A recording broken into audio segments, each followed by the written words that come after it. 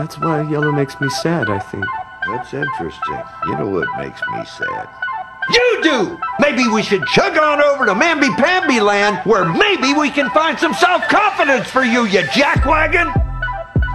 Tissue? Who are you, man? Who are you? Are you the princes of God? Are you some old weak man that's going to let a woman manipulate and tell you how it's going to be done? Set these women in order. Shut them up.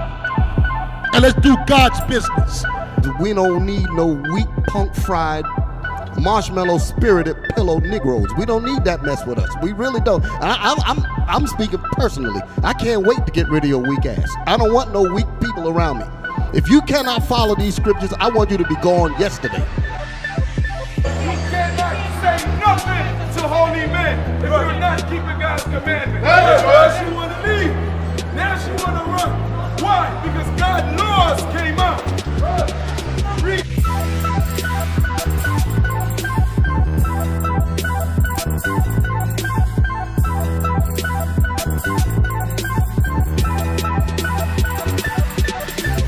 Take the high heels off and put on some boots, please.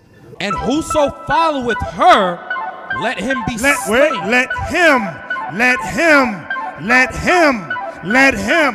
Whoso followeth her, let him, what? Be slain with the sword. Do y'all see that? So you had men following women back then. The priest said, whatever man is following this woman, put them to death. You men understand that? The Most High cannot use a man following behind the skirt of a woman.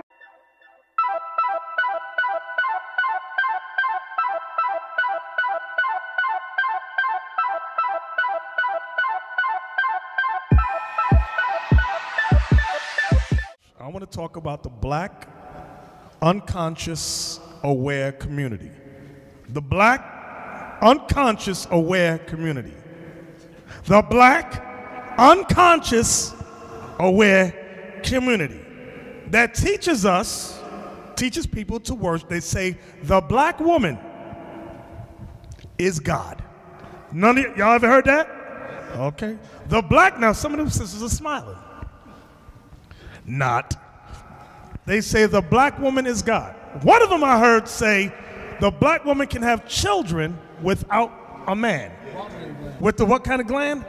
A Bartholin gland.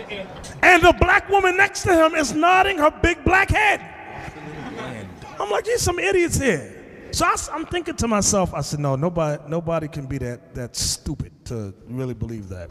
They said that the black woman is Mother Earth. She is of divine inspiration. They said, no, I read a poem a long time ago. Some of y'all heard of Nikki Giovanni? Nikki the poet, famous black woman poet. I used to be into that thing back in the day. So I had to reflect on that. She did a poem called Ego Tripping. Very interesting poem. It was good while you were black and unconscious. But when you come into truth, you say, hey, something's wrong in this poem here. But there was a few lines that I took note of. In Ego Tripping, Nikki Giovanni says that, she says, I am a black woman. I am so perfect, so divine, so ethereal, so surreal. I cannot be comprehended except by my permission. I mean, I can fly like a bird in the sky. Everybody goes crazy. Nikki! Nikki! So I'm thinking, and I said, nobody worships the black woman. I said, I can't believe it. I said, that's just talk. Abiel, do me a favor on YouTube. Type in, go to YouTube. Now this is Umar Johnson. Now Umar Johnson is a black psychologist, very well known. He's trying to get a school for black boys and black girls. He's a follower of Marcus Garvey. He says one of his descendants is Frederick Douglass. What he teaches is no different than Amos and Wilson, who has the same teaching as Carter G. Woodson. It's since 1932, nothing has changed. Type in Umar Johnson, next to it put Harriet Tubman. Harriet Tubman. Now, when I saw this thing, it really, really, really took me back. I think it's the first video, yes. Really shocked the living daylights out of me. I never thought black men worshiped the black woman until I saw this. This video really, I said, what the hell am I looking at? I had to break I almost broke my TV. Can we take a look at this? Can we blow it up big? Now, they go, I'm gonna sum it up. They go to the burial ground where Harriet Tubman was buried. Now listen. You ready, youngin? All right. All right, Ashe. We want to call on the Most High God, Olofin, Olo Dudorme, Olo Dumare, Olofin, Olorun, Chukwe, Inyame, Amin Ra, God, Allah, Jehovah, by whatever name we know him, and her. Ashe. Ashe. Call on the Orisha, Obatala, Ashe, Yemoja, Ashe, Oshun, Ashe, Oya, Ashe, Shango, Ashe, Beji, Ashe, Ochozi, Ashe, Olokun, Ashe, Oya, Ashe, Babalu, Ae, Ashe, Aganju, Ashe, Eshu Elegba, Ashe.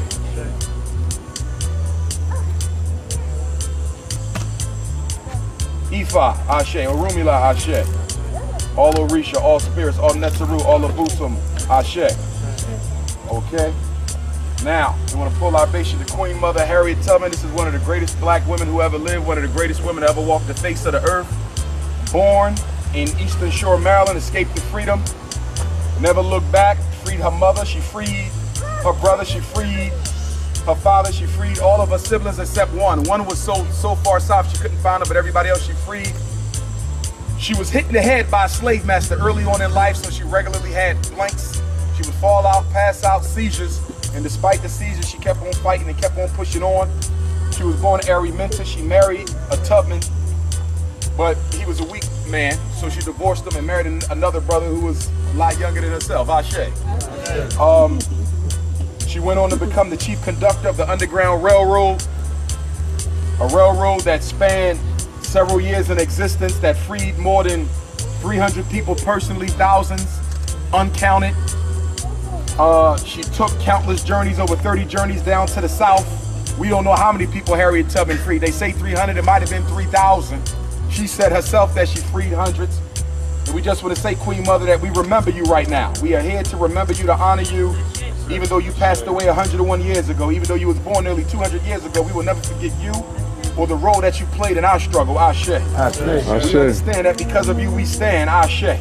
We understand that you are in the wind with us everywhere we go, Queen Mother, and we can call on you and tap on you, and that you will be there to help us, Ashe. Ashe. We know that you will travel with the babies. We know that you will travel with the young men and the young women, and that you will forever take our petitions to the feet of the Most High God and ask that the Most High God grant us what we need, Ashe. Ashe. So we will call on you, Ashe, and we ask blessings of you at all times, Queen Mother. We hope that all is well with you as you travel. We hope that your kith and kin remember you, that they travel and visit you often, and we just want to say thank you for all you've done. Thank you for risking your life over 100 times. Thank you for never turning back or giving up. Thank you for even after saving your family, you came back to save the rest of us, Ashe. We thank you for giving us all hope, for teaching us that no matter how dark the day may be, the light is right around the corner, Ashe. We thank you for keeping up the fight to end enslavement of Africans in America, Queen Mother. Even though a lot of people thought we would never get out the chains, you knew it, you believed it, you saw to it, Ashe. Queen Mother, we thank you for fighting in the Civil War, Queen Mother. We understand that you even led troops in the battle once during the Civil War. We understand that you was a nurse, Queen Mother. We understand that you was a spy, Queen Mother. We understand that you was a scout, that you was a cook, that whatever was called upon of Queen Mother Harriet Tubman, she did it, Ashe. And we know, Queen Mother, that most of the time you didn't even have any money for yourself. You sent those checks back. You sent the checks back up here to Auburn, New York, to buy that house that we just visited a few moments ago, to take care of our elderly who are often turned out to the streets to die with no one to care for them. So even in your darkest time, even when your life was at stake in the Civil War, Queen Mother, you still thought more of the people than of yourself, Ashe. So Queen Mother, we say before we leave you, to always keep us with you, and we will always keep you in heart, keep us in memory. I ask that you infect everyone here with the ashe of your energy. I ask that you grant everybody a piece of your ori, that you make sure everyone standing here is forever touched by the protection and the love and the wisdom of Queen Mother Harriet Tubman. Ashe. We ask you, Queen Mother, with the divine power gifted into you by the Most High God, the divine, supreme, masculine and feminine energy of the world, we call on you to see to it that these young ladies out here, these young African princesses, grow up to be strong, mighty warriors just like you, Ashe. And we ask that for the brothers, here, there, and everywhere. If there's any weakness in us, that you sniff it out. If there's any weakness in us, that you snatch it out, Queen Mother. When we think of you, we think of the goddess Oshun. We think of Oya. We think of that fighting woman. We think of Sekhmet, because you are the embodiment of divine, feminine, revolutionary energy, Ashe. You sisters, if any of y'all get caught up in this Queen Mother Goddess Earth garbage, you gonna get put to death. The Most High said, what kind of God is he? A jealous. He don't like this. This type of, I'm gonna call it stupidity, and it's evil. It's witchcraft. When you pray to the dead and ask the dead to intercede for you before God, that's what he was doing. That goes into what's the word? Necromancy. All that evil, that's voodoo. Voodoo, Santeria stuff, that's what that is. I can't take it. Called on every made-up god he could think of, Ashe. Ashe, boy. That's the big chicken, right? That was the rooster. A lot of people heard what I said earlier. They was probably a little bothered by what I said. I said because to come from all of the stuff that he said that she did, got us up into the freedom. For us to go and do that madness there, you got to look at it and say it was all for nothing. So all this ego tripping, that's what I'll call it.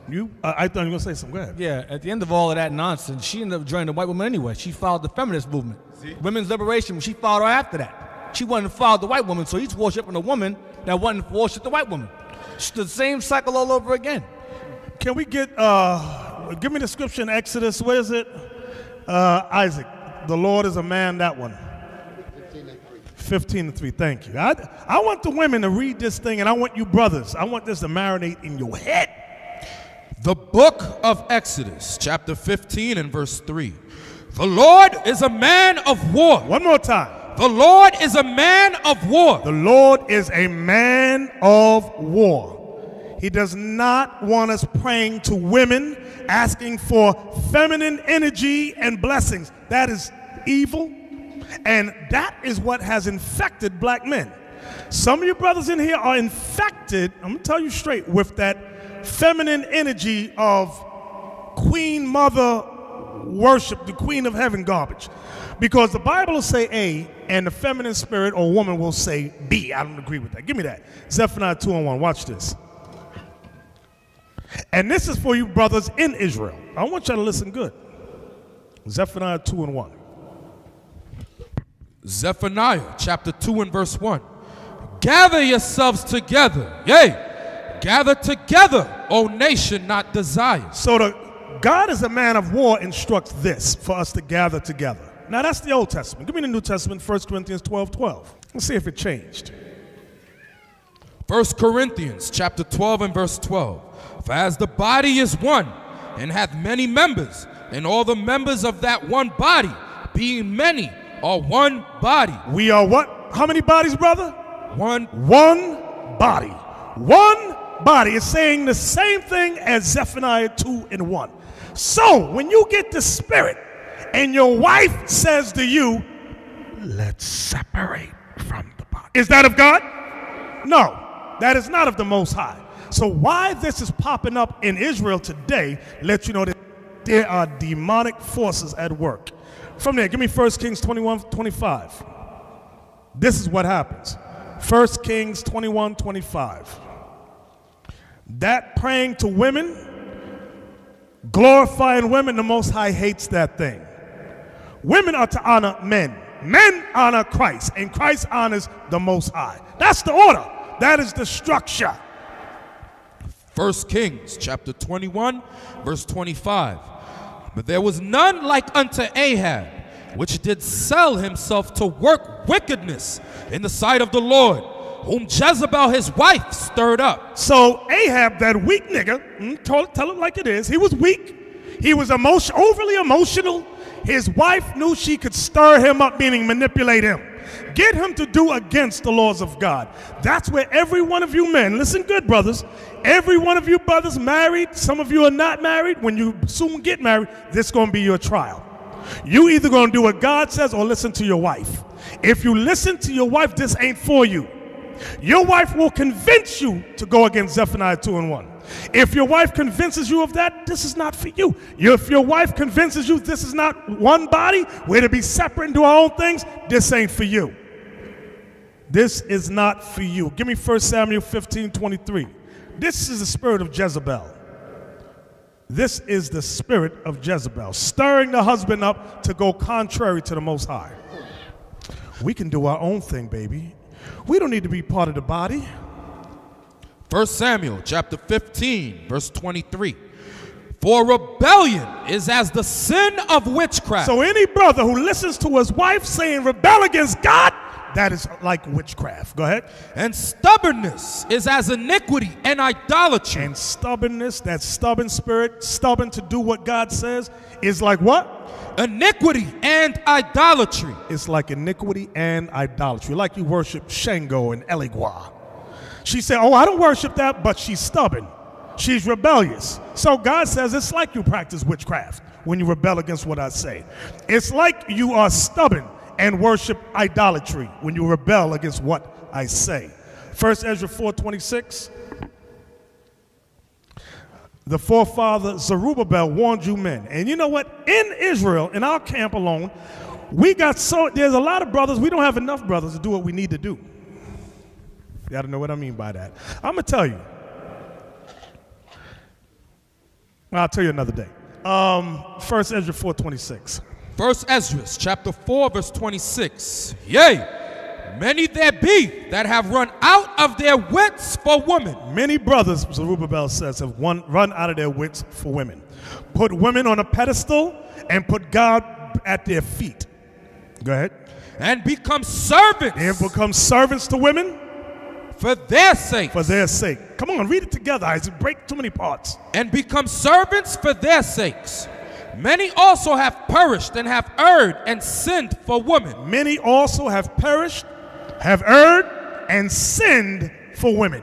Many in our camp alone, every issue that we've had raised up, 9 out of 10, correct me if I'm wrong, who have been in the heart of it? Women. Women have been in the heart of every problem in Israel.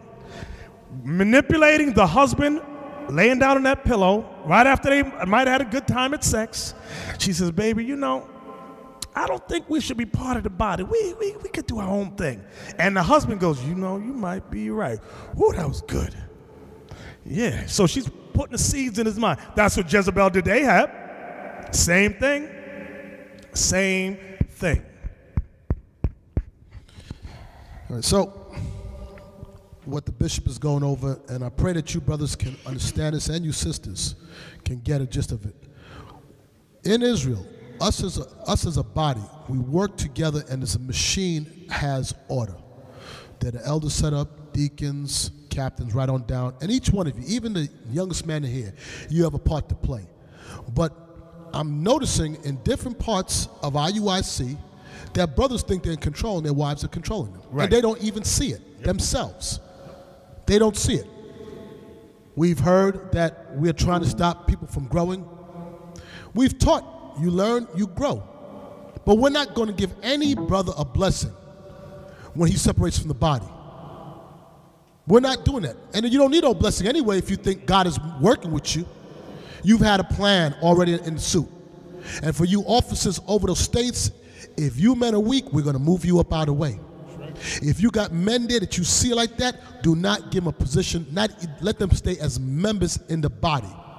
And if you're a godly woman, I want you to understand this now. I want everybody paying attention to what I'm saying. If you're a godly woman, like the bishop was saying, you would, if your husband is trying to separate, a godly woman would say no. Nor would she try to encourage him to do their own thing. This is not my thing. This is not Nathaniel's thing. This is the Most High's thing. Brothers who's with us that decided they want to go build someplace else, we've always given the blessing and we supported them. But we're not going to support hypocrisy. We're not going to support emotional men that can't be told nothing. It's not of the Most High. We're not giving you any blessings if you leave in sin. We're not doing that. That's crazy. And then you in wickedness and you're going to ask for blessings. Bishop, do you mind if I read something? Yeah, go ahead. I want to go to 2 Corinthians 11, 7. 2 Corinthians chapter 11 and verse 7. Have I committed an offense in abasing myself that ye might be exalted, because I have preached to you the gospel of God freely? Now I'm speaking specifically about me right now, and I'm dealing with Orlando. Orlando is specific. Does anybody know what that scripture means? Can anybody here explain that? Nobody? Liam, give him a mic. Sometimes as a leader, you're not always austere with the men. So some of the men under you might take your, not joking around, but your kindness for weakness. Absolutely, that's exactly what it means. I'm going to tell you something. Please do not misinterpret me. I'm laid back right until the BS starts. Right until the foolishness starts. And I know the bishop's been on me before about it. So you're going to find out, Kanai. Go ahead, you keep on playing around with these people. You all think it's a joke. The Sabbath day is to be kept. You're there to fellowship. I've heard word coming to people.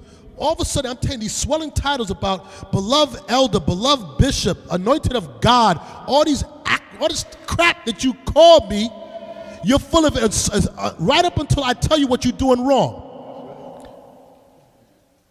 The you men that's there in your different camps, you let people get up in your ears. I'm going to ask you, and I want people to be honest, what are the fruits you see in the leadership here? What is the fruits you see that you don't listen? You second guess, you argue, people get in your ear, you wonder why are they doing wrong? Do you know why we told that man we're not blessing? Because his wife run him and he's weak as hell and he has an unforgiving spirit. After the bishop spent an hour talking to him, trying to convince him to realize what he's doing is wrong. Then it gets to my ear, people saying, well, what's wrong with not starting your own school? That's evil as hell. That's evil as hell. What is wrong with it? Evil man understandeth not judgment. And we're getting to a point over and over where beating this, and it's women again. Women again. Running their big, listen women, shut up. Don't talk. Do not talk. Your job is to follow. And if you think what we're doing is wrong, because I'm hearing about I got something I got to say. The garments, you're complaining about the garments. If you don't like it here, you can leave. Nobody asked you to stay. Go wherever you want to go. And if God is with you, so be it. We not have no problem with it. But don't sit here and start your little clicks, side clicks, BS, murmuring, side understanding of what you want to break down. Women in silent in the churches. Get 2 Chronicles 23. I want you brothers, watch what this woman does historically. Her name is Athaliah, the daughter of King Omri. Listen, pay close attention. Did I say something wrong? Nope. 2 Chronicles 23, start at verse 1. Let's read it. Don't take a year to read it, just read it. 2 Chronicles 23 verse 1. And in the 7th year, Jehoiada strengthened himself and took the captains of hundreds, Azariah the son of Jeroham, and Ishmael the son of Jehonan, and Azariah the son of Obed, and Messiah the son of Adiah, and Elishaphat the son of Zachri into covenant with him. And they went about in Judah and gathered the Levites out of all the cities of Judah and the chief of the fathers of Israel, and they came to Jerusalem. And all the congregation made a covenant with the king in the house of God. And he said unto them, Behold, the king's son shall reign, as the Lord hath said of the sons of David. This is the thing that ye shall do. A third part of you entering on the Sabbaths of the priests and of the Levites shall be porters of the doors. And a third part shall be at the king's house, and a third part at the gate of the foundation, and all the people shall be in the courts of the house of the Lord. Let me explain what's going on. Early in the chapter previous, Athaliah's son was killed. He was a wicked king. What Athaliah did, this woman, the black woman, she killed all of the new king's son but one of the servants hid one of the sons. And inside the house, because the house had tunnels and all that, the woman hid the son. So Athaliah thought she had killed all of the king's sons, all the righteous seed of Israel. So she said she sat on the throne now. Now Jehoiada, the priest, says, you know what, I have a plan. We got to get rid of this wicked woman. She's the devil the Bible speaks of. So he has this plan set up. What verse you at, Captain? Verse 6. Go ahead. But let none come into the house of the Lord, save the priests, and they that minister of the Levites, they shall go in.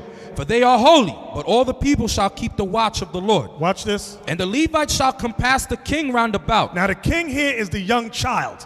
He was establishing a young child that had been hidden in the house for 6 years away from Athaliah.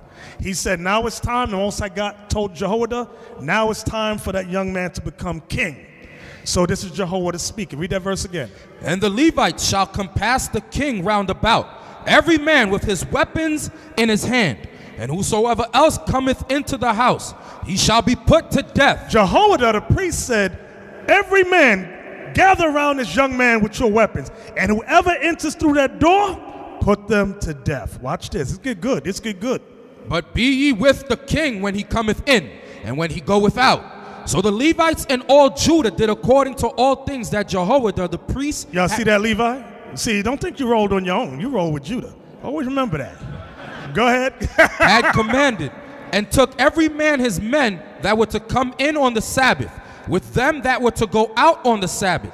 For Jehoiada the priest dismissed not the courses. Watch this. Moreover, Jehoiada the priest delivered to the captains of 100 spears and bucklers and shields that had been King David's, which were in the house of God. And he set all the people, every man having his weapon in his hand, from the right side of the temple to the left side of the temple, along by the altar and the temple, by the king round about. Strategy. That was order. This is order. This is strategy. You got to picture this thing. He had order set up with the men with their weapons. Watch this. Then they brought out the king's son, and put upon him the crown, and gave him the testimony, and made him king. And Jehoiada and his sons anointed him, and said, God save the king. You thought the white man made that line up right in Europe. When they hear say God save, that's from our forefathers. Go ahead. Now when Athaliah here's that woman, Athaliah, here she is. I know. Now when Athaliah heard the noise of the people running and praising the king, she came to the people into the house of the Lord. And she looked, and behold, the king stood at his pillar at the entering in. And the princes and the trumpets by the king, and all the people of the land rejoiced, and sounded with trumpets. Also the singers with instruments of music, and such as taught to sing praise. Then Athaliah rent her clothes, and said, Treason, treason. Then Jehoiada the priest brought out the captains of hundreds that were set over the host, and said unto them, Have her forth of the ranges, and whoso followeth her, let him be slain with the sword. Wait, pause, wait. Y'all didn't hear what he said. Read that part again about Anne, from Anne whoso. Listen good. And said unto them, no, and whoso followeth. And whoso followeth her, let him be slain. Let him. Whoso followeth her, let him, what? Be slain with the sword. Do y'all see that? So you had men following women back then. The priest said, whatever man is following this woman, put them to death. You been understand that? The Most High cannot use a man following behind the skirt of a woman. When you have a woman yelling treason, it's supposed to have been crickets. Because she yelling treason. Why would somebody yell treason? Because you're looking for a response to redeem you. Who's going to redeem her? It's supposed to be men. If you're gonna make a statement and say treason, who's gonna be the force behind enforcing against the treason? In other words, men were supposed to say, who the hell said that? This woman? Oh, she ain't said nothing. That's how that's supposed to go. Right. So now, that was the Old Testament. Let's see the New Testament. Let's see if things changed. Revelation 2:20. The book of Revelation, chapter 2 and verse 20. This is for you weak, effeminized brothers. Let me see what my wife got to say about it. Let me see what she says. Go ahead.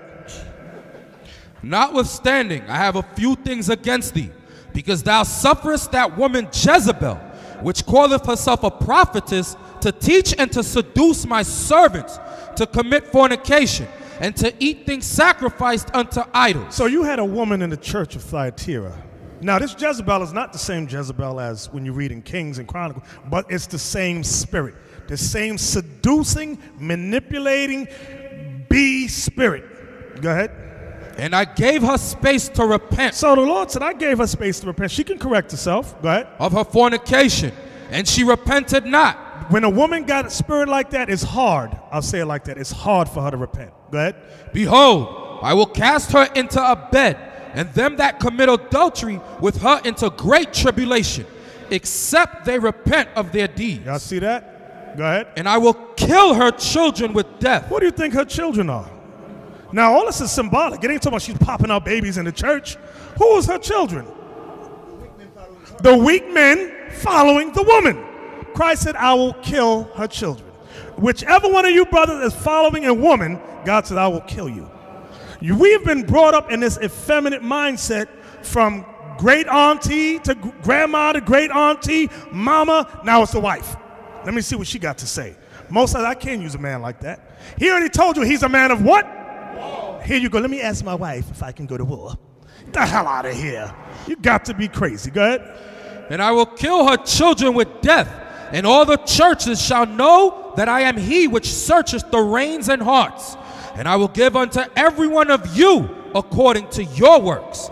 But unto you I say, and unto the rest in Thyatira, as many as have not this doctrine, go ahead, and watch this, and which have not known the depths of Satan. Wait, the depths of Satan. Meaning what? There's what? There's levels. There's levels following behind this woman. There's levels. That's why what we just showed you with Umar Johnson, that's another level there. But here in Israel, in our camp, is another level, another depth. Let me run behind the woman. Like, for example, when y'all remember when y'all came in, you remember this. We'd be having a council. The woman will get the baby and throw it in the brother's arms. Here you got all the men, we plotting what corner to take and overthrow. The woman throws the baby in the brother's arm. We're like, what the hell is this? Brother, get us. This mindset got to stop. It got to stop. Here's another thing. We all talking, the woman going, she's looking at her husband, and she goes like this. And we all watching. Nah, I ain't talking about that time. We all watch. What the hell is this? He gets up. Excuse me, brother. I said, no, this dude here, this is a weak, effeminate. The Lord can't use this man. And we see brothers. The wife gets up, she leaves, and here go the brother. In the midst of he packing his bag, got to hurry up and go. What's the Mr. Magoo? The hell is this? Brothers like that, if you in Atlanta, it's time for you to go. If you in New Orleans, time for you to go. Orlando, time for you to go. New York, D.C., Arizona, Virginia, time for you brothers like that to go. We ain't at a loss for what's the word? We ain't gonna cry no tears.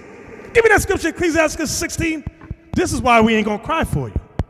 And while you're I want to say something. And don't think, because we've had this before, don't think you're going to bait us with offerings and think you're going to move yourself closer to the body. Listen, thank you. People complain, and when we say something, we give you back your money. Go, whatever. You're not going to buy us off with swelling titles or offerings to the congregation. We're not those type of men. Exactly. We're not going to be bought off. We don't care. Listen, thank you, but you're the devil. Wait, Isaac, I'm sorry.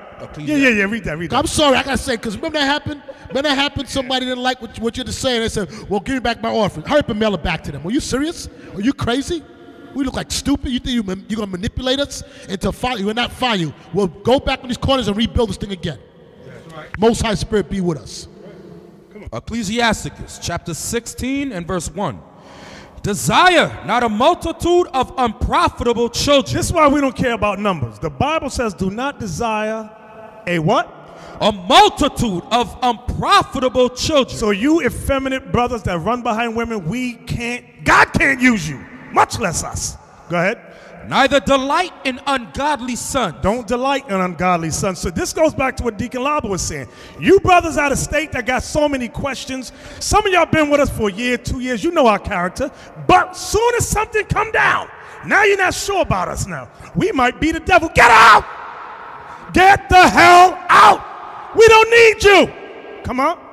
Though they multiply, rejoice not in them, except the fear of the Lord be with them. That's the only way we want you to stay, if the fear of the Lord is with you. Come on. Trust not thou in their life. The Bible says don't trust in their life.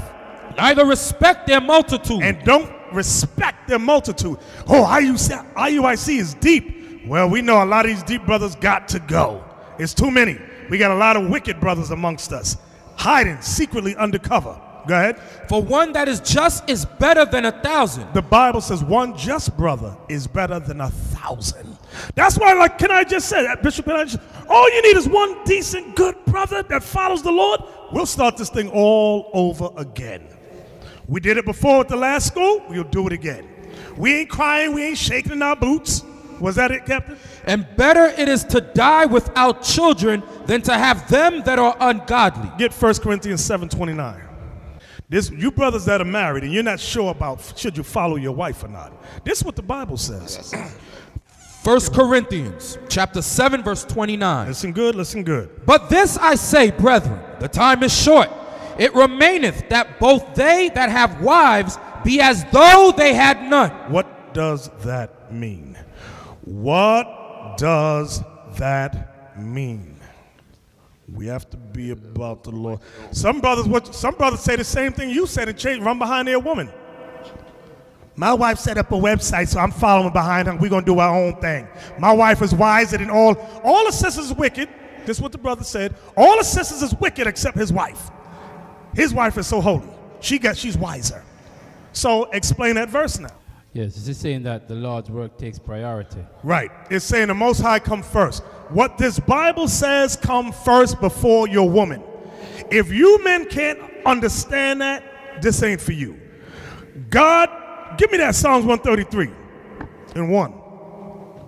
You are forbidden to put your wife over the word of the Most High. It is against God's commandments.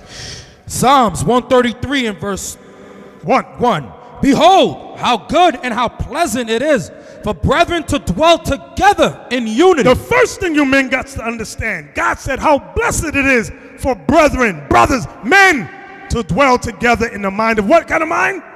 Unity. That's something black and Latino men have yet to attain.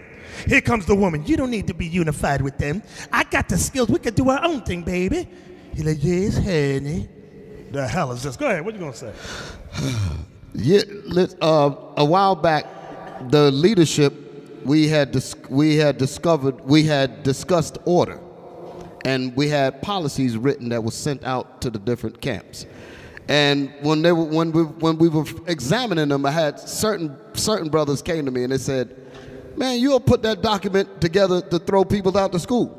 And I answered them. I said, "You damn right, because we don't need no weak, punk fried, marshmallow spirited pillow Negroes. We don't need that mess with us. We really don't." I'm speaking personally. I can't wait to get rid of your weak ass. I don't want no weak people around me. If you cannot follow these scriptures, I want you to be gone yesterday. And for anybody to think that because you leave it, we got to start over. No, that's when things get better. Because the strong, anytime we got wicked niggas out of us, we always went to the next level. So it ain't that we're gonna go down when you leave. Praise the Lord. Well, let me say this: if you're a weak-minded man, if you can acknowledge it, we can help you. Right. If you won't acknowledge it, listen, my wife, she run me. It might sound embarrassing, but you could be helped. We're not gonna ridicule you. We're gonna help you. We're gonna help strengthen you in the scriptures. When I first came in the truth, my wife, she was there. We came in together. I would try to read, and I had a very weak voice. And the Lord said, and the elder at the time was Lahab. He would say, "Why is this faggot reading the book? I need a man to read the scriptures. You sit down." Exactly. And I was crying. Y'all laughing. Y'all laughing. I would go home and practice. And the point is, we all went through that. We went through it too. We went through that. We knew they was not trying to destroy us.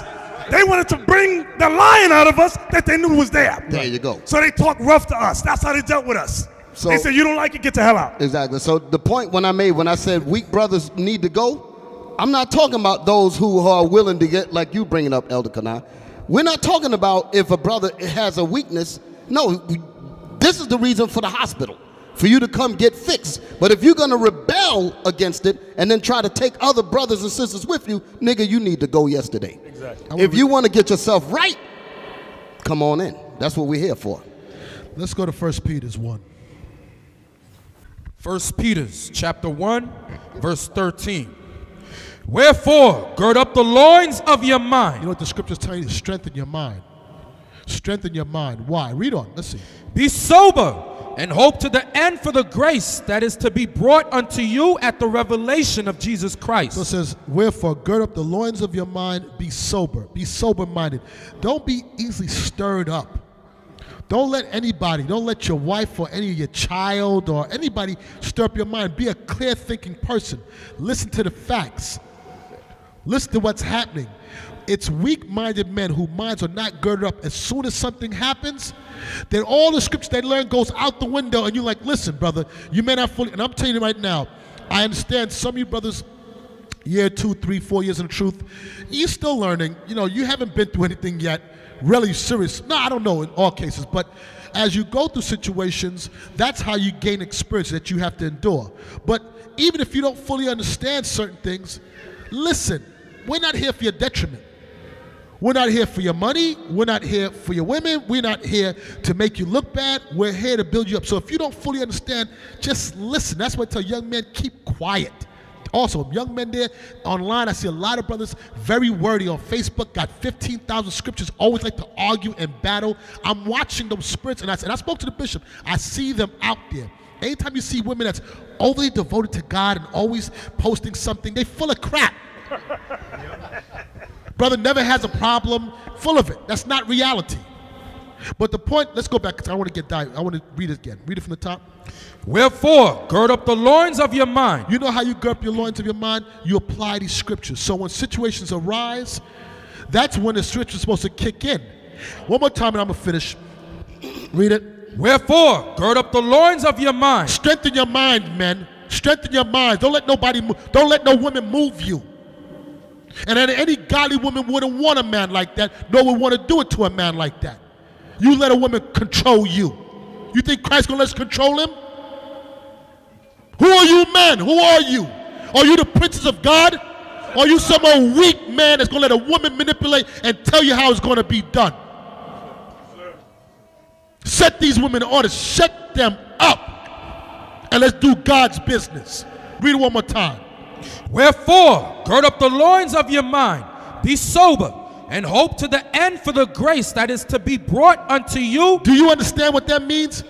We're working for the kingdom. How are we talking about these Mickey Mouse women issues? Foolishness for the prophets of God to be dealing with. Foolishness for a man that was a captain. For you officers, if you're an officer, I'm telling you, you're going to be in the back of the room as a member.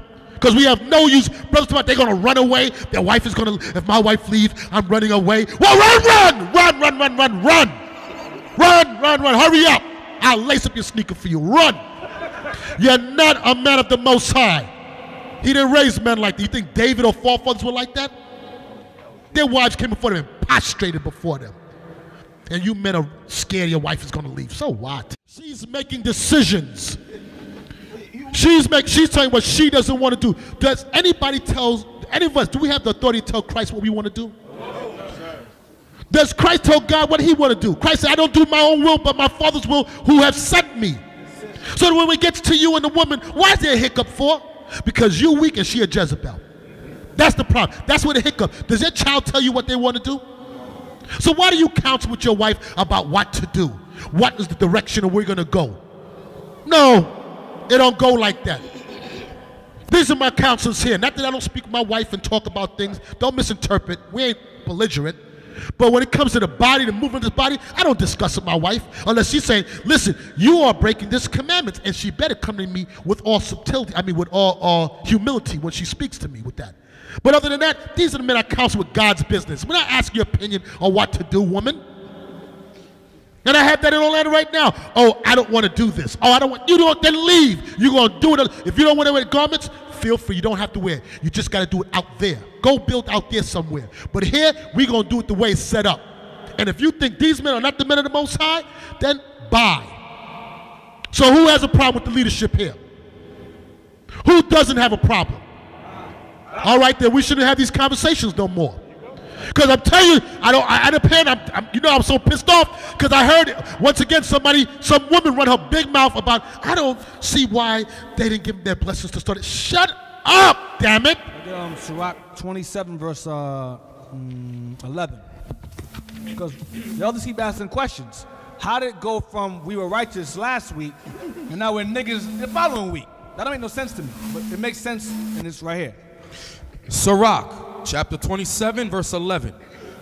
The discourse of a godly man is always with wisdom. So the conversation of a godly man or woman is always with wisdom, not emotions, French stuff, not that. That's ungodly conversation. Read on. But a fool changeth as the moon. As the moon has different cycles and changes, so is a fool. 1 minute we're righteous, next we're the devil. 1 minute, give me your blessing. Which one is it? You sound confused. That's being double-tongued, double-minded. You're unstable. So you want to follow an unstable leader? Go follow him. That's not a problem. Whenever someone leaves, when 10 leave, 15 show up. That's right. When 2 leave, 12 more come up. So go. By all means, don't have us hold you back. Please leave. With all your sagacity, please leave. You so wise and deep. You Elijah, come back from regeneration. You Elijah all over again. Exactly. You back. Go. Take Secret Santa with you. Right. You know, as young, you got to look fact. When fact, you understand, there is something they call lie that is fact. Fact is this, as young as their brother was, what is that, almost 5 years? Then as young, we see their brother potential. But his wife didn't see the potential we see in the brother. She destroyed the brother. But a young the brother here is made to be a captain, like the deacon just saying, good reports. But why would little thing like that shock you? That's why the elder just said, from now on, any position we give a brother, you have to be worthy. Then we got to check your wife. We got to go deep in within this thing. God is showing us something, man. God is showing us something. Can I ask the brothers a question, Elder? Go ahead. Let's say this didn't unfold and we had no beef with him. And he was doing his thing quietly with the website, and he was doing everything like all that sneaky stuff that was being done behind the scenes. And he comes to us on good terms, with no argument, no discord, his house on good report. Should we allow him and give him our blessing to go off and do his own thing? Somebody in the audience tell me. I see you shaking your head with the glasses. Why? Who's confused? Because it's not part of the body. He is a part of the body. He wants to go off and do his own thing. He has his own website. He has his own breakdown. You mean be part of the body? Right. He still wants to be a part of the body and do his own thing, right. Or to be separate. Right. Should we still give him our blessing? No, because it's still not part of the body. I'm going to answer that. No. Because 1 Corinthians 12 and 12 says remain as one body. Okay. Remain as one body. We went over that. I'm going to show you guys now that if we was to do that to him, it will be because we hate him. Go to 1 Timothy 3 verse 5. I'm going to show you this is the key reason why we cannot do it, even if he doesn't understand that there's no separations, there's no divisions amongst us. 1 Timothy chapter 3 and verse 5. For if a man know not how to rule his own house, how shall he take care of the church of God? The first sign that you can take care of the church of God is you know how to rule your house. But read the next scripture. Not a novice. Not a what? A novice. 5 years in this truth is a novice. You got niggas now trying to set up Israelite camps with less than 5 years. On YouTube now running their mouth like they've been in this a long time. Read it again. Not a novice. Read on. Lest being lifted up with pride. That's what's on him right now. Pride is on him right now to say, I can do my own thing. He fall into the condemnation of the devil. So if we hate him, we will tell him, go ahead, do your thing so Satan can put his hands on him. Okay, as much years as I have in this truth, if the elder was to tell me, Deacon, go off and do your own thing, I'll say, no, I'm not doing it. Okay, because I still have more to learn as this body is growing to deal with such a large capacity of people. I'm learning every single day. And I got 4 times the amount of time he got put in. And if the opportunity was given to me to branch off and do my own thing, I will not do it. Because I know that Satan is waiting for me. But this guy don't know the scriptures, so that's why he did that, because pride is on him. I got to say something. Just real quick, Elder. The book of Psalms 82 and 6, please. Psalms 82 and 6. I got to go back to what Elder Kanai said. Because with all of this explaining and all of this stuff that we're saying, it's almost as if we're trying to convince, and y'all should know better. Read it, please. Psalms 82 verse 6. I have said, ye are gods, and all of you are children of the Most High. Gods, hold it, that's all I need. Ye are gods. Gods are talking about judges, okay? We're the judges on this planet. All of you men are supposed to be able to judge matters. You shouldn't be confused over simple stuff like this. I'm really annoyed, me personally. I am annoyed that people are confused about this small mess. Mm-hmm. Right. Get Jude 19. We're almost done, but I'm going to go through these scriptures. I want to touch on the thing that brothers be saying. But separating yourself from the body, when 1 Corinthians 12 and 12 says there is one body, and you want to separate, here's Jude 19. Read that. Jude 19. These be they who separate themselves sensual, having not the Spirit. Having not the Spirit. So any brother who follows behind his wife to separate from the body, they do not have the Spirit of God. Because God said, gather yourselves together. God said, operate as one body. Ephesians 4:3 says, endeavoring to keep the unity of the Spirit in the bond of peace. Any woman that manipulates her husband to do contrary to that doesn't have the Spirit of God on them at all. Now, let me talk about you brothers that are on groupment, different things brothers be saying. Double honors. You be saying triple honors. What the hell you talking about? I don't know. Let me tell you about this foolishness. Let me tell you, I can't stand that. Read Exodus 20 and 12. Quadruple honors, all that's BS. Exodus. That's like blowing smoke up somebody's behind. What the hell is this? Where we at? Exodus 20 and 12. Honor thy father and thy mother, that thy days may be long upon the land which the Lord thy God giveth thee. Now that is the law for your earthly mother and father. Honor them.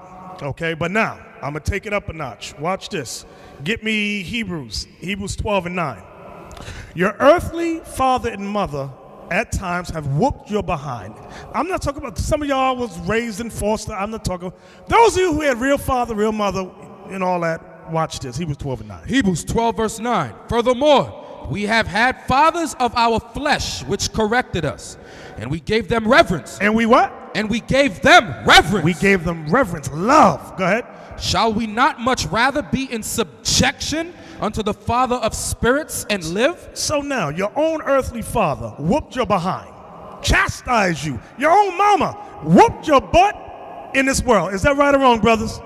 Okay. And it was all done primarily to correct you on something they instituted in their house. So now, get 1 Timothy 5 and 1. So you know that.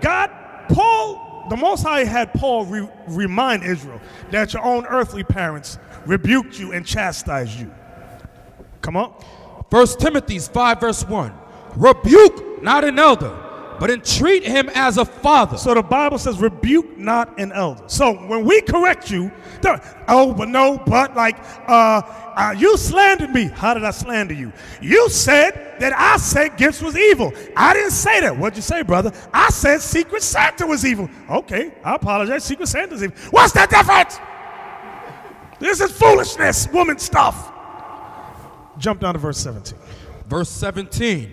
Let the elders that rule well be counted worthy of double honor. So, it says double honor. So if your own earthly father and mother chastise you, corrects you, rebukes you, and you take it, here we are. We ain't putting our hands on you. We correcting you in the scriptures and brother, that's wrong. You're out of order. Now your estrogen has raised to another level. Your estrogen He didn't say testosterone. He said estrogen. Say, go ahead, elder.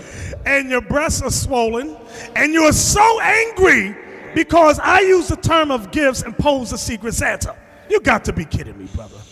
Take the high heels off and put on some boots, please.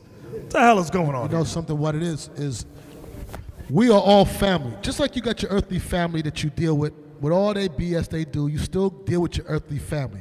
And it's truth, you're my family. There's no place for me to go. So if we have problems, we'll go through it. If there need to be apologies made, we make apologies and we move on. You don't run away. You don't leave nowhere. There's nowhere for me to run to. This is it for me. This is my family in Christ. Only way I leave from here is people saying they ain't gonna keep the commandments. And I mean, all of you gotta say it. Because if one of you say, I'm kicking you out. But the point is that there's no, men of the Most High, the solution is not to run away. That's not the solution. Exactly. The problem we have is, I went with the elders pope when it says, with the double honors. It's the swelling titles, and I keep on talking about it over and over again, and it's really sickening to me because when we speak to you and we're trying to guide you, this is our job to do. We're not out to hurt. You have a lot of words. You're very wordy. Some very disrespectful. Raising your voice. The bishop is telling you, call him. You won't pick up the phone and call him. Very rude. And then you think you're going to go build something out there? You think God is going to be with you? Well, go ahead. Go ahead and try to figure it out. Okay, let's see. Who is the newest member in here? The newest member. Who just came today for the first time? Okay, you stand up, young man. Stand up.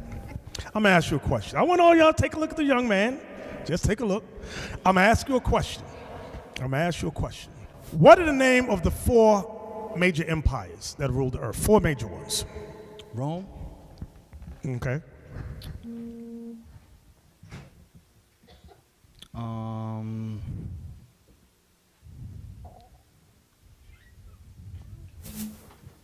Stage fright. Okay, that's fine. That's fine. We know you knew.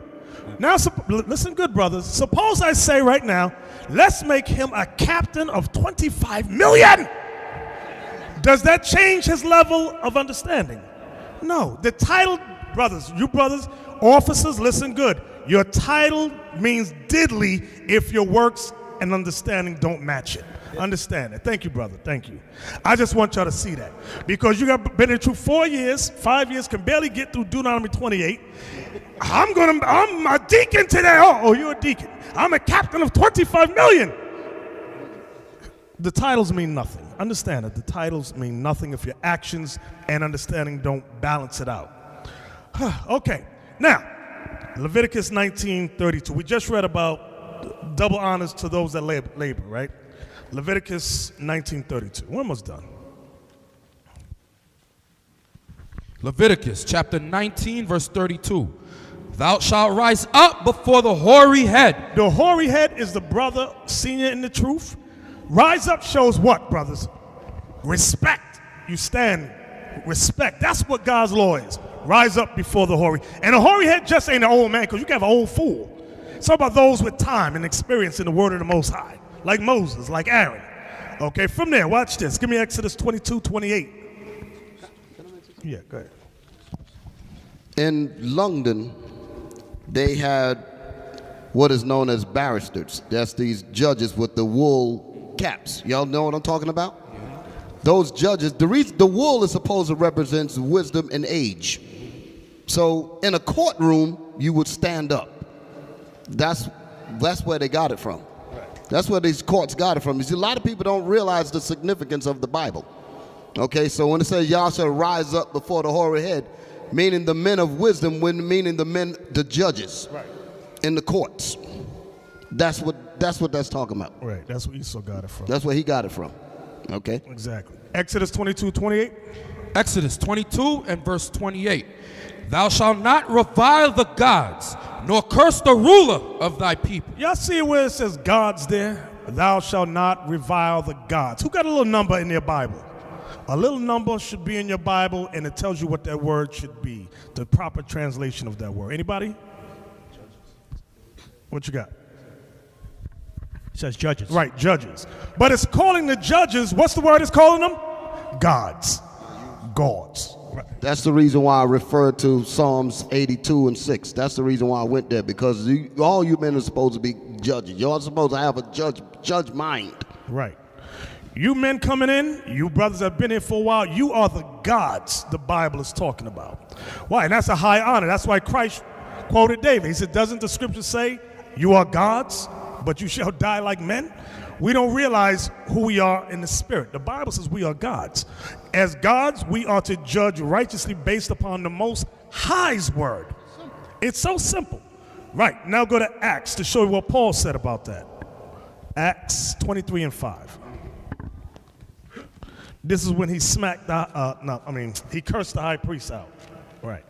Acts 23 and 5. The book of Acts, chapter 23 and verse 5. Then said Paul, I was not, brethren, that he was the high priest, for it is written, thou shalt not speak evil of the ruler of thy people. That goes back to Exodus 22:28. That law that we just read, thou shalt not revile the gods nor curse the ruler of your people. You just hear, so people can hear you. Right, it's saying the same thing as Paul. He's giving you the breakdown of what it meant in the Old Testament. It said, thou shalt not, what the last part of that verse said? Speak evil of the ruler of thy people. That's what it meant. Right, not to speak evil. Not to speak evil of the rulers. Exactly. So, brothers, becoming born again means to do what? To change your ways. So becoming born again from a Negro state of mind, it's hard for a lot of blacks and Latinos. It seems hard. Every Negro that left here was because they could not do that. That's everyone that we've named that fell out and said they're going to do this, when they all left in sin, went and called themselves establishing something else and going to ask for blessings at the same time. That's an oxymoron. You're going to go try to set up something in sin. You know damn well you ain't about setting up nothing. Your whole reason for leaving was because you don't want to be in order, and order is here. That's the problem. Let's just be clear about it. The whole point was they wanted to get away from the discipline and the order. Period. Can I add something, Elder, to what you were saying about Paul had this problem with Negroes disrespecting him as a father, not knowing their place for the work put in. Watch this, watch this, watch this. Go to 1 Corinthians chapter 4. Exactly what the elder was speaking about is exactly what we're dealing with now. Look how he addressed the situation. 1 Corinthians chapter 4, verse 14. 1 Corinthians chapter 4, verse 14. I write not these things to shame you, but as my beloved sons, I warn you. I what? I warn you. So that's what we're doing today. We're warning you, because just like Deacon Yawasab said, the quickest thing you're going to find from a Negro is disrespect. Yeah, they don't respect their own parents. They don't respect the spiritual parents. They don't respect their wife. They don't respect their kids. All they respect is weed, guns, fighting. They're very disrespectful and undisciplined. So read that one more time. I write not these things to shame you, but as my beloved sons, I warn you. So this is a warning. Read on. For though ye have 10,000 instructors in Christ. You got a lot of people who learn the scriptures and can give you advice in Christ. Read on. Yet have ye not many fathers. Say that again. Yet have ye not many fathers. You don't have a lot of fathers in this truth. All you men that are in that crowd right now, you don't have a lot of fathers in this truth. You got two fathers to look up to in this truth. That's the two bishops you got right here. That's why Paul said you don't have a lot of fathers. Spiritual fathers. Read on. For in Christ Jesus I have begotten you through the gospel. Begotten you meaning I brought you forth spiritually as your spiritual father. I dealt with you the way a father deals with his son. I begotten you. I brought you forth into this truth. So respect me on that is what Paul is saying. Read on. Wherefore I beseech you, be ye followers of me. Do what? Be ye followers. No, set up your own thing. Be ye followers of me. No, listen to your wife. Be ye followers of me. No, secretly set up something on the side and wait for an argument to pop up so you could go and call other people from here to go be with you. Be ye followers of me. Read on. For this cause have I sent unto you Timotheus, who is my beloved son and faithful in the Lord, who shall bring you into remembrance of my ways which be in Christ. Deacon Malachi tried to do that when he was down there. He tried to bring him into remembrance of how he should be in this truth. Deacon Malachi, he tried to do that to remind him of his place in this truth. Read on. As I teach everywhere in every church. This is the order in every church. You respect the fathers. Read on. Now some are puffed up. Some are what? Puffed up. That's what he is. He's puffed up now. After 5 years, he think he know everything. Just like some of y'all are going to do right here. And y'all going to get disrespected and embarrassed and thrown out. What? Read that again. Now some are puffed up, as though I would not come to you. They reached the level of disrespect for Paul, who's responsible for most of this New Testament, to the point where they was like, man, we don't have to respect him. He ain't stepping to us, which is what goes through a lot of y'all people's mind. I seen it when I was in the street, and I see it here now. Some of y'all get puffed up like nobody won't check you. Read on. But I will come to you shortly. But Paul said, I'm going to handle you. Read on. If the Lord will, and will know, not the speech of them which are puffed up, but the power. He don't want to hear the speech of puffed up running your mouth. He wants to see the power that he laid down in bringing you into sons of the Most High, into his spiritual sons. Read on. For the kingdom of God is not in words. That's why we don't want to hear your big mouth and your breakdowns and what you think you know and what you don't know. Read on. But in power. In the power of keeping these commandments. Read on. What will ye? Well, so what will ye then? Read on. Shall I come unto you with a rod? Shall I come unto you with the rod to check your behind? Read on. Or in love? Or in love, because you humble down. When we realize that there's a disagreement, let's work this out. We gave that option to come in love. That's why both bishops got on him for an hour trying to straighten out the situation. Read on. And in the spirit of meekness. In the spirit of meekness. He's asking, how you want me to bring it to you? Read on. Chapter 5. That's it. What you just read. I was in the zone. Gonna die. Right. But listen, what you just said, Deacon Asaph, is what I was going to say, because I was thinking about the whole thing, and both elders was on the phone with this brother. And it's out of love. All of us, even though you hear the anger, you hear what's going on, the anger is because we don't want to see a soul get destroyed. I want y'all to understand it. Y'all heard me really say some things, but it's all out of love and frustration and anger, because I don't want to see any of my brothers or my sisters get destroyed, especially over sin, because that's what it is. I'm gonna just tell it straight. This is a matter of sin, a matter of not following the commandments of the Lord. We know, we understand that, and we're still trying to correct the brother, show him the love to get himself right so that he could be spared from the Most High's judgment.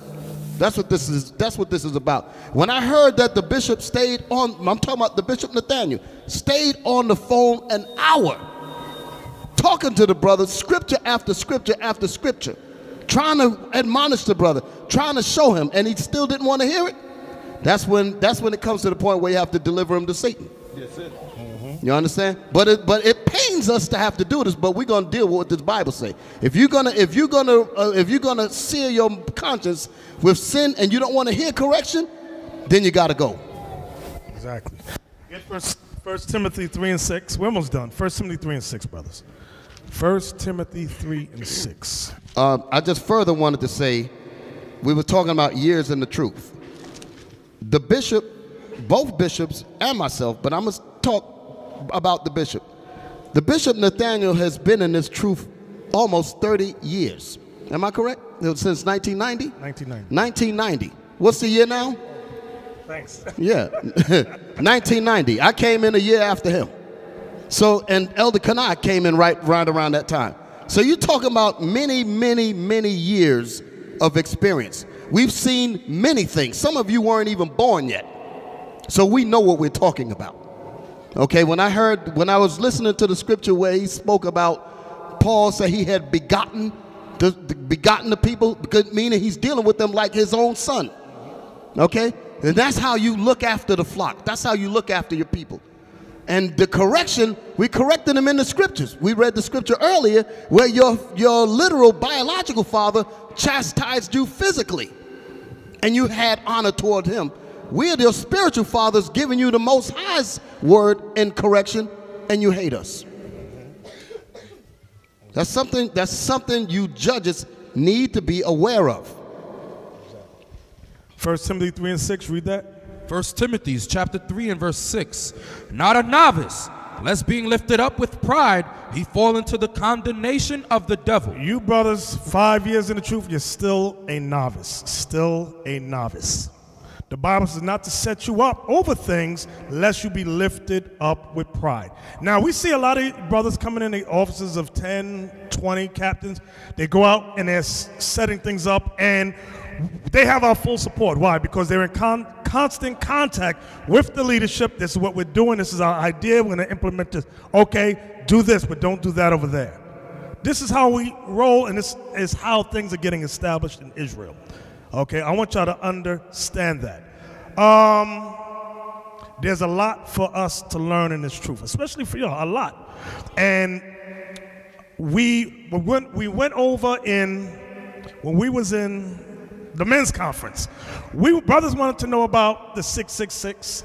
We explained exactly what it is. They wanted to know about the I am. We explained exactly who it was. What I'm showing you is that knowing the deep mysteries of 666, who is the I am, it means nothing if you're not applying love your neighbor as you love yourself. The deep basics. The deep basics is what you brothers need. Why don't you go into no, I'm not going to go into a lot of deep stuff. There's a lot to learn. Don't nobody think you know everything. And God, that's why the Most High says, gather yourselves together.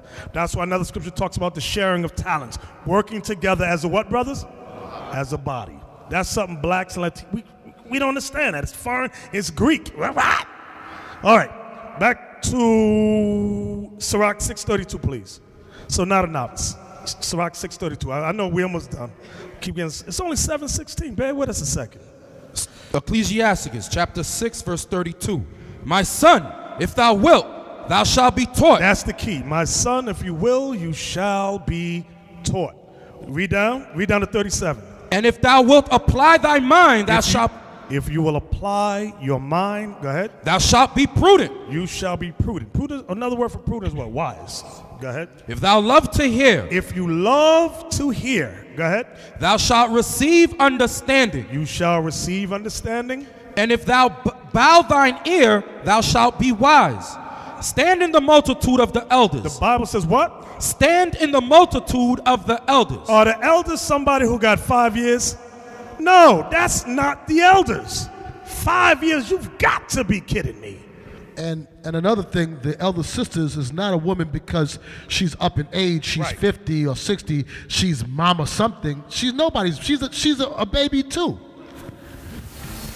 Or elder.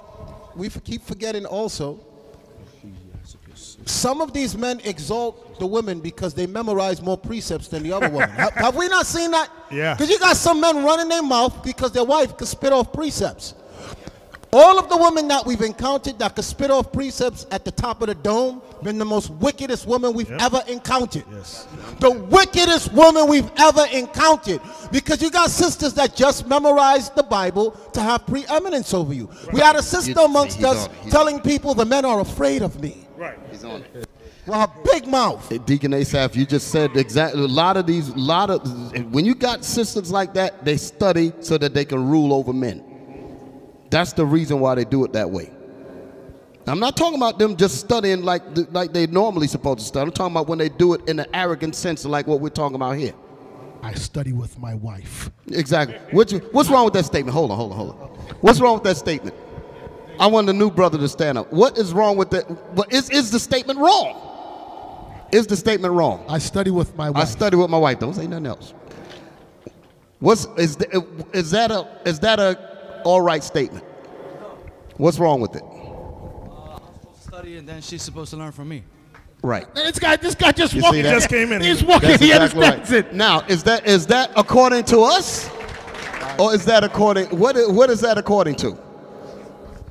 There you go. It's according to the scriptures. So if you can back up what you say out of the scripture, the world need to shut the hell up. What verse you in, Captain Isaac? Verse. You know why I 34. said that? You know why I said that? Because we heard the same thing. I know. Brother, instead of saying I study with my wife, she battles me in the scriptures. Right. Saying the same damn thing. The hell you mean you battling with me? And you're losing. Captain, where we at? Verse 34. Go ahead. Stand in the multitude of the elders and cleave unto him that is wise. So this is how you brothers are going to learn. Stand in the multitude of the elders. The elders are those with knowledge, wisdom, and experience in this truth. Go ahead. Be willing to hear every godly discourse, and let not the parables of understanding escape thee. Because we will discuss the parables. When we talk, our conversation is not basketball. It is not football. We might talk about a movie now and then, but primarily it's going to be in the scriptures. What the scriptures talk about, how to gather the brothers together in a unified sense. That's what we talk about. That's our conversation. Go ahead. And if thou seest a man of understanding, get thee betimes unto him, and let thy foot wear the steps of his door. Now, does it say the elders are supposed to go to the young men and wear out the young men's foot? No, but a Negro always got it back. Here go a young man. You don't call me no more. Excuse me, are you supposed to wear out my footsteps, or I'm supposed to wear out yours? That's a nigger for you. I'm talking about young men in here. In here, you don't call me. Oh, I'm supposed to call you. I've heard that Orlando sisters say, well, tell the elder sister, Paul, well, you have my number. You can call me. Let me tell you something. Another thing, go back to what you just read, what the bishop just pulled. And if thou seest a man of understanding, get thee betimes unto him, and let thy foot wear the steps of his door. In other words, you got to be willing to learn. That means you got to keep quiet. Stop talking. Tell the young men, don't talk. You guys talk too much. Just listen. Your job right now is to listen and to digest, taking as much. When I was coming in, I used to sit. What these brothers doing right here, this was my job. What you all doing? Right. Well, I was cleaning up. And I get my plate of food. I used to sit right there, and I used to listen to conversation. And after a while, a couple years, the elder knew my name. And then they would possibly ask me a question about something and include me in the conversation. But you let your words be few. Let your words, you just sit there and you learn. Let me say this real quick. When I came in, you remember at One West, it'd be so crowded, there'd be no chairs. I would walk in, and all the brothers would be like, yo, bro, there's no more chairs. And I said, oh, it's okay, it's okay. You see that young man sitting on the floor, these young kids? I'll be right there sitting on the floor. Be a few of us right there on the floor. See, grown men. Why? They said, sit in the hall. I'm not sitting in the hall. I'm going where the elders are, and I'm sitting right there on the floor. Ain't no chair. I don't care if ain't no chair. We were both there. That's right. Now, I'm sorry, that's the spirit, because I was going to pick up right where the elder just left off. Earlier, before class came today, Brother Laquat Matar came up front, and we were talking about some of that old stuff. And today is a lot different from the way it was in the past. Now, a lot of people have the luxury of watching classes on the internet in the comfort of their home. We did not have that. And the school was open 7 days a week. I was in this, him, all of us that were there, we were there 7 days a week. I can tell you the exact hours. It began at 7 p.m. and it's supposed to end at 10. We stayed till 2 o'clock in the morning and had to work the next day. We did, and that was 7 days a week. Why? Because of the script. Read the scripture again. And if thou seest a man of understanding. Stop. We saw those men of understanding. Especially when I saw them, I was wiped out. I said, I ain't never heard people speak like this. I have never seen wisdom like this. These men got it all figured out. I already knew where I was supposed to be all the time. And that's where I was every moment that school was open. So they gave me keys to the school. That's how much I was there. Keys to the school. Elder, I wanted to add something about you saying with the phone calls, because I get that a lot. People say that just met me and complain that they gave their number and I'm not calling them. You have two kinds. You got the ones that are that disrespectful because they think we have nothing to do, but we're sitting back worried about, I didn't call so-and-so, let me call them, so that they could think we're cool. And then you have the people that call you and they apologize for calling you. They say, I'm sorry to bother you, I know you're busy, but I have a question, could you help me? If you can't help me now, when you have time, could you get back to me? Those people I deal with. But that nigga that acts like I gotta keep calling him to keep a friendship, he'll see me again and be like, look, did you lose my number? I'm not calling you. You don't put no stipulations on how much I'm supposed to call you. With the work that we doing here, we on the phone while y'all asleep sometimes, we on the damn phone. So get that through your head. I've had a lot of people leave from here mad because they're not being catered to. You don't call me enough, right, Bezalel? You don't call me enough. I was there and they ignored me. To hell with you, nigga. That's why you back in the world. They don't want to talk to none of you young men here. They want to come straight up here and they expect to have an open door relationship with calling on the phone. You lost your damn mind. I hope this kind of language ain't scaring some of you brothers. I'd be sitting back thinking something, say maybe we're talking too rough. But we didn't think that way in the old days. We like the elder just said, what he said, he just gave y'all the soft version about how they used to deal with us when we read. You know, we read all week. Man, they let you have it, bro. They tore your behind up.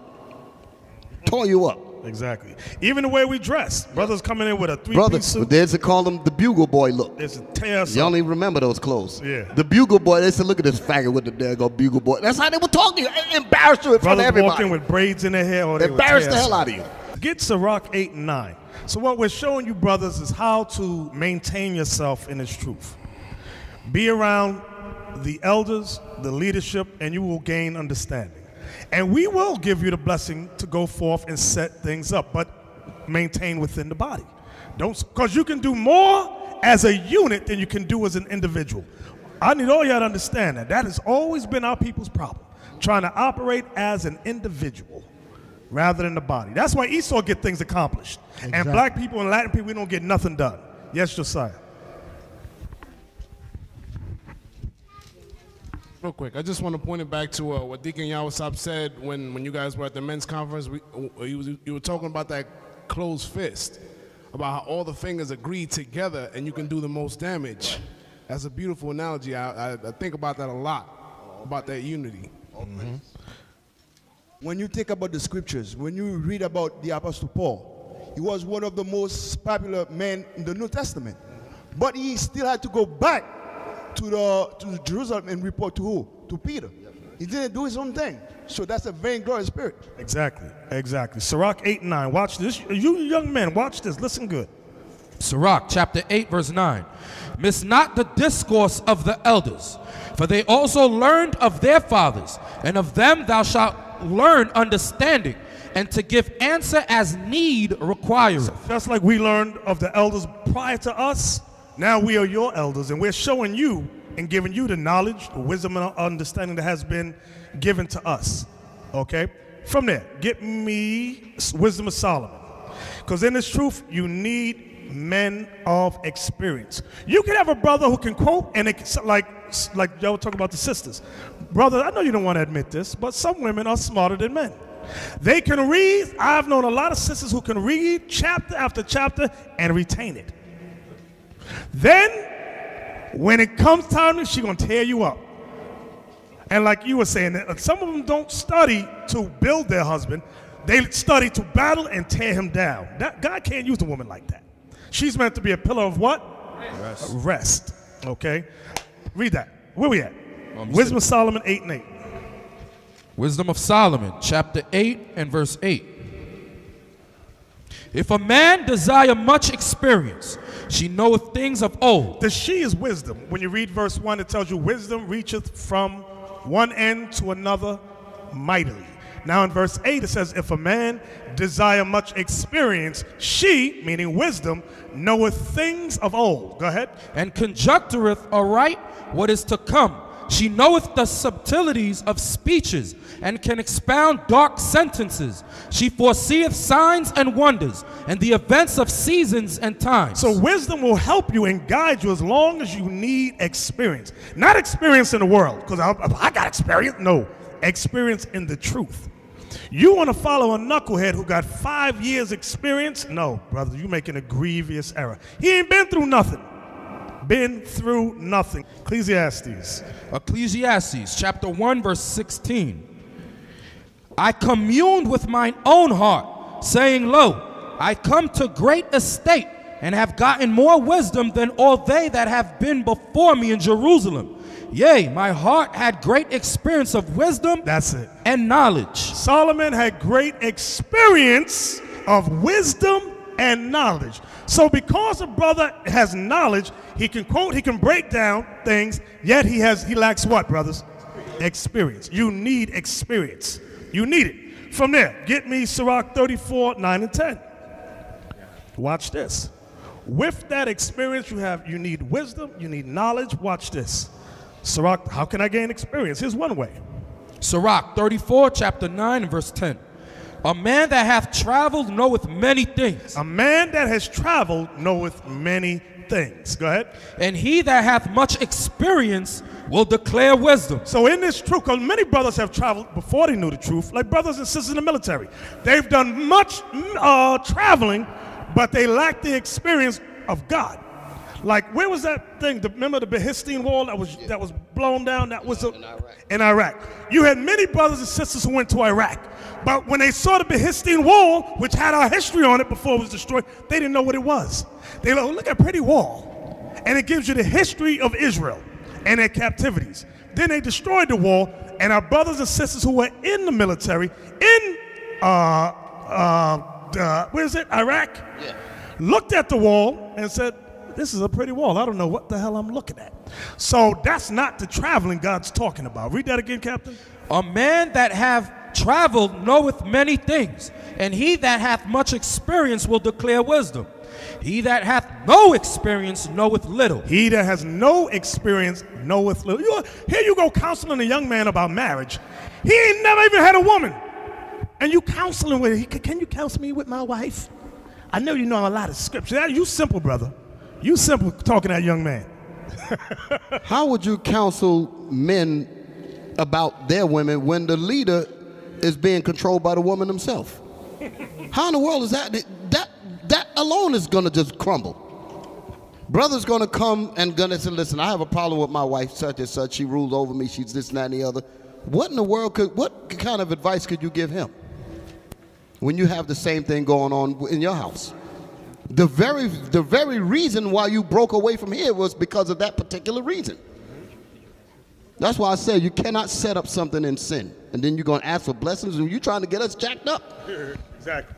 Read that again, Captain. He that hath no experience knoweth little. So it's not so much all the scriptures you can quote, you need experience to back it up. Go ahead.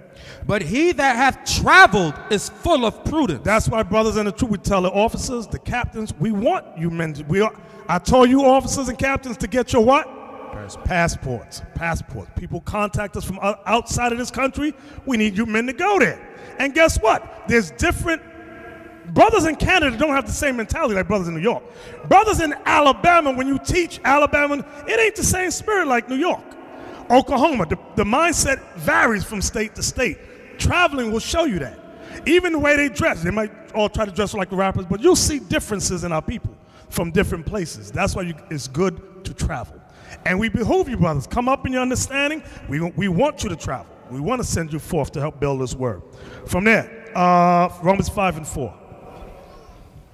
The book of Romans, chapter 5 and verse 4. And patience, experience, and experience, hope. Read the verse above it. Verse 3. And not only so, but we glory in tribulations also. So Paul tells us all about tribulation. Tribulation, you get tribulation when you start it. It begins to give you what, brothers? Experience. When you start to go through things, that builds experience in this truth. Because now it's up to you. How are you going to apply what you've been studying all this time? Your wife says, let's separate and do our own thing. Now, here's your trial. What are you going to do? Your wife says, do what I say and shut the hell up. Now comes, okay, well, how are you going to apply? Read that again. And not only so, but we glory in tribulations also, knowing that tribulation worketh patience. Tribulation works patience. And patience experience. And patience works experience. And experience hope. And experience builds your hope in this truth. Was that it? That's it for verse 4. Okay, from there, give me Sirach 25 and 6. Sirach chapter 25 and verse 6. Much experience is the crown of old men. Y'all see that? Much experience, so you need experience. Sirach 119 now. And then Yawsab, you said you had something you were going over? Yeah. Sirach 119? Sirach 1, verse 19. Wisdom raineth down skill and knowledge of understanding, and exalteth them to honor that hold her fast. So brothers, you want to hold on to the wisdom you're gaining here? It's going to teach you skill and knowledge of understanding. And it will exalt you to honor. That's what this truth is all about. All of us in here will be exalted to honor. We must maintain, we must go through our trials, our tribulation, face them, and overcome them. Okay? Don't run from them. Yeah, that's what the elder said was on point, definitely. Face your situations and triumph through them. That's what the scripture's talking about, because you're going to be tempted, like it says in the book of Ecclesiasticus, chapter 2 and 1. That's a good chapter. Brothers should read it. Also, there's a video that we have out here on YouTube and in the website entitled "How to Identify the Jezebel Spirit." And the reason why that class is so important, I was reflecting on last week when Elder Kanai had mentioned about baby Jezebels. You have little Jezebels in the house. Little kids, they learn that thing. Y'all got to and Deacon Laba, I think, last week said that all of our women learn how to be Jezebel. When they come in here, because they all got it in them on some level. In here, they learn to get rid of it. But this society teaches them how to be Jezebels. What I mean by that? How to rule over the man. They teach them that. It's inbred in them. They don't say they don't have it. Don't say I don't have it, because you do. It's taught to you. On TV and music, video, everywhere you look, there's something out there suggesting you that you're over the man. Okay? So, I'm going to ask you new brothers, and you older brothers, experienced brothers, you can chime in. I'm going to ask a question.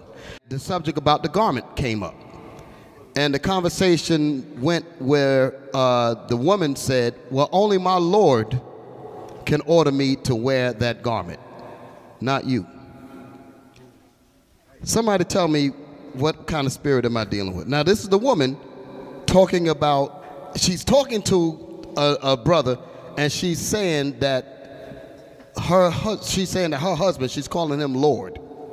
Only my Lord can have me to wear that garment. What's happening in that statement?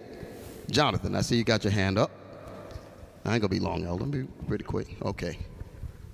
Tell me what's going on in that statement. You understand the question? Yes, I do. Okay. Yes, she has a rebellious spirit, and she does not respect the leaders of that congregation. And you went deep on them. You went 2 or 3 levels above where I was asking, but that's good. That means you're thinking.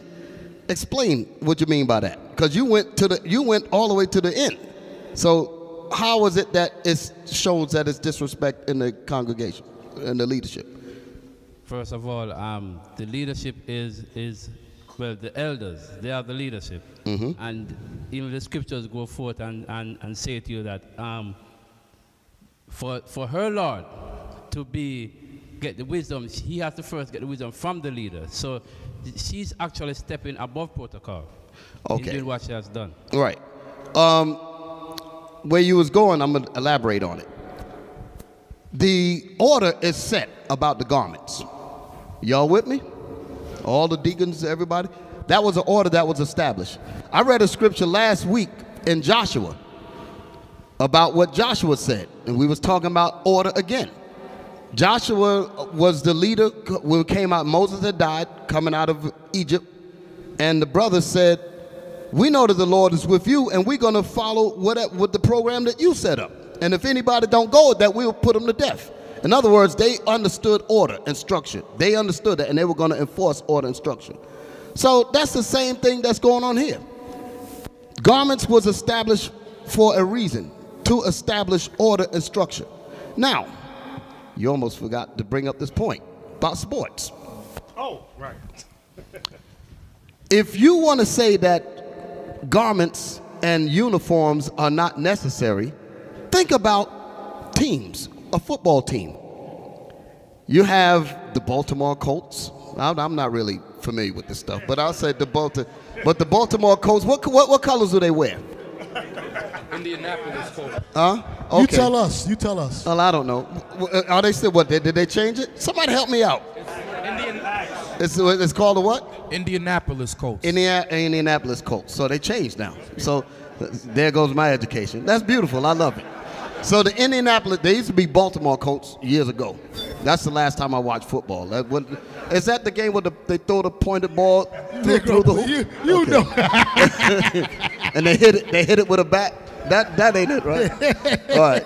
Anyway, on the gridiron, on the football field, you have a team that have blue and white as their colors. Then the team that they're going to play also have blue and white. Are y'all with me? Before their two meet on the field, because somehow the score, whatever, lined up where these two teams have to play, both of those teams have two sets of garments at least. And in other words, if both teams get on the field and they both have blue tops, one of them will change to have blue pants and a white top. Why? So that you can identify who they are. That's what garments do. That's what order does. You have to have structure. It identifies who you are. And it sets a spirit as well. Garments, me and you were talking about this, well, I don't want to get into the experiment. There was an experiment done about what garments and clothing do. When you put on certain clothes, it turns your spirit. Can I get a witness? If you dress like a hoe, you're going to be a hoe. You're going to begin to fulfill the roles of a hoe. If you dress like a bum, you're going to fulfill the role of a bum. If you dress in clean clothes, your clothes are nice and pressed and you know your shirt is clean and everything else, you're not going to act like you're stupid. You're going to try to emulate the outside. If you drive a nice car, you're not going to get into the car looking all bummy. You're going to try to accentuate what you're about. My point is, clothing guides, puts you in a spirit to fulfill whatever the situation is about. Right. One brother, not here, an ignorant brother said the Israelites never wore uniform garments. He said they dressed however they wanted to dress. Think about it. Let's use common sense. You got an army of 1,000. You're all wearing black. The opposing army is all wearing black. Now you face each other, you attack, everybody's fighting. How do you distinguish the enemy from your men? You can't. That's the point. That's why when you look at those, you ever look at like Gladiator or like Rome had a certain way they dress. When you look at them kung fu movies with the armies, the opposing army had a separate flag and dress code than the ones they were fighting against. That's where football bases it on. Y'all see that? That's common sense. But a Negro grew up in a ghetto who don't want to learn nothing. You can dress how you want to dress. They have no understanding of military. No, even in the war. Correct me if I'm wrong. The way the United States dress is different than the way the Chinese army dress. It's not the same. So that when they go hand to hand, face to face, toe to toe, you're going to know who your men are and who the enemy is. Right. That's common sense.